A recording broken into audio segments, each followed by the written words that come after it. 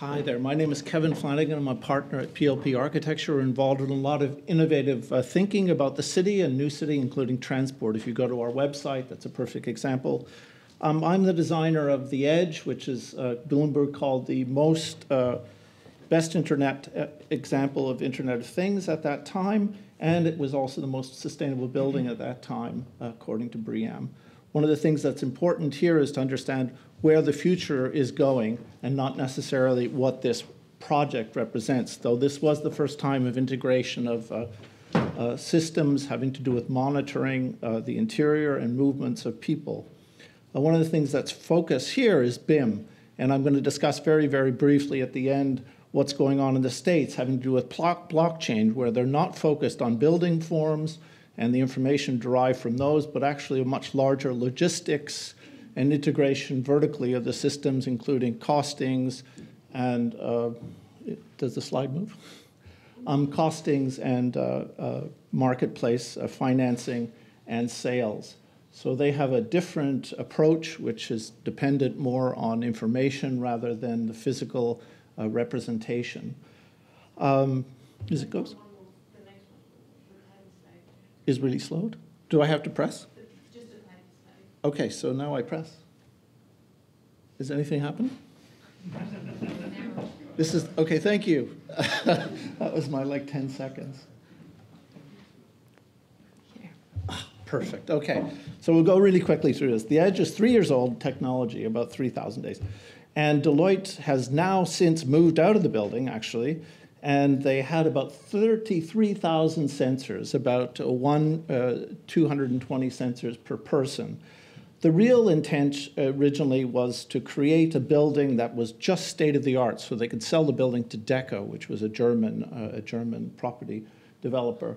The benefits are very clear in the building. People enjoyed working there. There was a tremendous amount of sustainability that was part of the idea, but also what happened when Deco got involved with Deloitte and OVG was that they realized they wanted to do a state-of-the-art building that could be sold to the market but acted as a showcase for products that were being developed in Holland, particularly by Philips. There was a lot of logistical, trying to pre-planning, having to do with precast manufacture and bring to site to save time and money.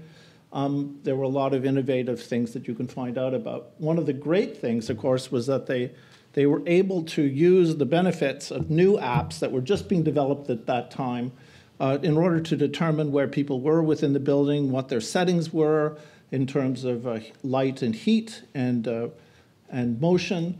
But those technologies now have been advanced further. Deloitte itself now has sniffers in their buildings, in their headquarters in London.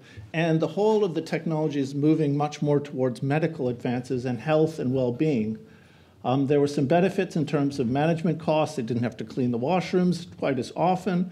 But generally what happened was that we had the typical office building, and then we had the central space, the atrium. Now for architects, designing the building, we never expected that millennials would simply not want to work in the typical office space, but really wanted to work within the central space. And in fact, 80% of the applications say they don't necessarily want to work for Deloitte, but actually want to work in the space proper. And that overturns everything that we know about design in terms of architecture, because what we're wanting to create now are places where people want to be. They want to be happy and productive, and really make a difference. So we're no longer talking about smart buildings, but smart cities as a conurbation of buildings. Where this is really going to take hold is in Toronto as a showcase for Google headquarters, where big data is going to be gleaned from the users, and the buildings themselves are going to be made dynamic and changeable. They're going to make a test pad